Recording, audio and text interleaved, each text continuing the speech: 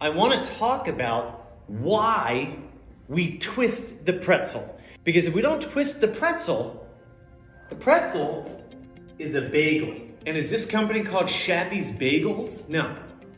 Although that is can you write down Shappy Bagels? We include the twist in the pretzel because it means so much more than just a snack food that's delicious that you can pick up in Studio City and also on the west side. 1510, the Ottoman Turks tried to invade Austria by digging tunnels underneath the city. It was the pretzel bakers who were making the pretzels underneath the monastery that heard the tunneling, tipped off the Austrians, and saved them. Those pretzel bakers were rewarded with their own coat of arms. This is so much more than just a pretzel. The royal couples of Switzerland used the pretzel in their wedding ceremonies.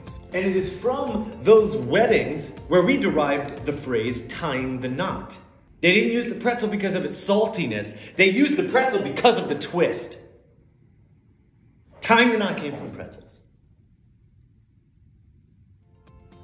These are so much more than just pretzels. That's why we tie the knot. That's why we do the twist.